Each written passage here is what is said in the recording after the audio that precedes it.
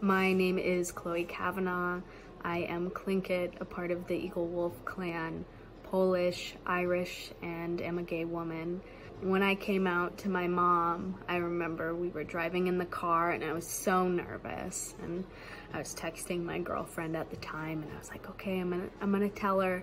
And I said, Mom, I want to tell you I have a girlfriend and I think I'm gay. And she immediately just started crying, and I was nervous. I thought she was so mad at me or disappointed. And she said, I want you to know I'm not crying because I'm upset or disappointed. I'm crying because I'm so proud of you for choosing to be yourself and for telling me this. And I wish, you know, you felt like you could tell me sooner. And she said, I'm crying because I am scared for how the world is going to treat you.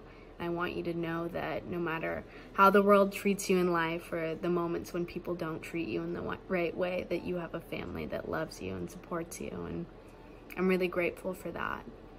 What is one piece of advice that I would give someone considering to come out? That it doesn't look any certain way of what's right and what's wrong as far as coming out. There's no one way to do it.